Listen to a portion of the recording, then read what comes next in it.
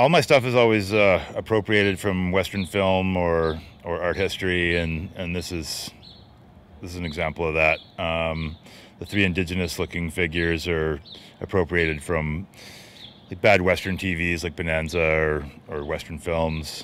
They're not really like well-researched Cree and Blackfoot regalia. It's like the goofy fake Indian stuff you see on old TV shows.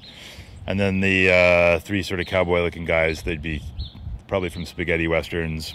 And then the two in the middle are appropriated from a Frederick Remington painting. That's a black cowboy and I think an Apache meeting on the plains somewhere.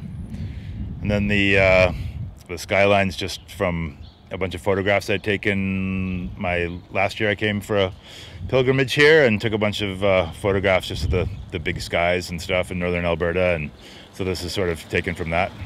I'm a Métis person, or my father's side, my father's family's Métis, and we never had any cultural practice. It's not like I learned how to hunt or fish from him or learned how to, do beading or anything like that. My cultural practice has always just been watching TV. My grandfather, who went to residential school, he didn't teach me anything like carving or anything. We watched TV together. So my Cree stepfather, we just watched old John Wayne movies and Planet of the Apes movies. So my cultural heritage really is TV and movies.